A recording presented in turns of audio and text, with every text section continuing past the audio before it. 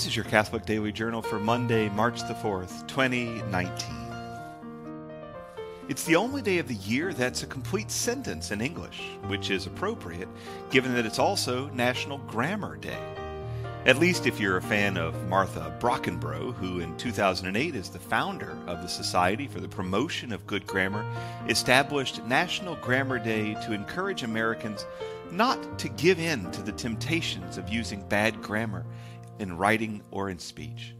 So make a promise to yourself today to not split infinitives, to use commas liberally, and not to use there when you mean there, or your when you mean your, and to remember that it's only gets an apostrophe when it's a contraction. For those from another culture trying to learn the mess that is modern English, God bless you and have mercy on your soul. Today is the feast of St. Casimir.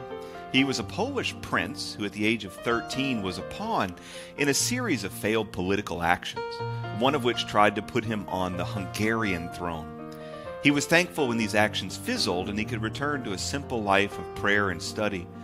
His joy was always visiting the poor and feeding them. He was acknowledged as a saintly young man by everyone around, and he died young, almost certainly from tuberculosis, which he caught caring for folks in the streets. He died in 1484, and many miracles were attributed to his tomb at the cathedral at Vilnius in modern-day Lithuania. He was canonized in 1521, but he was unknown outside of Poland, mostly because of the nascent Protestant revolt. In 1602, Pope Clement VIII reconfirmed his status as a saint and made him the patron of Lithuania. Many churches and cathedrals in Poland and Lithuania are named for St. Casimir, and in 1908, in the United States, a religious order was founded as the Sisters of St. Casimir in Scranton, Pennsylvania, which ministered almost exclusively to Lithuanian immigrants. Finally today, in 1789 in New York City, the first Congress of the United States met, putting the United States Constitution formally into effect. It was in the course of that Congress that the Bill of Rights was proposed for ratification. The original governing document of the United States, of course, was the Articles of Confederation, which failed in a series of very specific ways.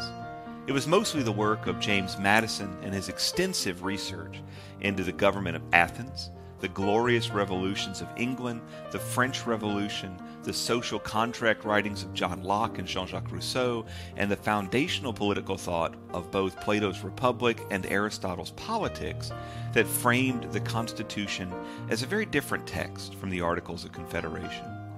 The most significant difference being that the Articles were intended to govern fundamentally autonomous nation-states who shared an ideal, but which were basically independent of one another. Modern folks might look at the European Union and see echoes of the Articles of Confederation. The Constitution, though, made one nation with fundamentally non-independent states who form a layer of governance between the local and the national, but which exist only as part of a whole. The Constitution of the United States is a unique document in history. It's a living document which has evolved over time in its amendments and in its interpretation, and today is something like its birthday. The Catholic Daily Journal is supported by listeners like you. For more information, visit CatholicUnderground.com, and until next time, be on the lookout for the Lord at work in your life.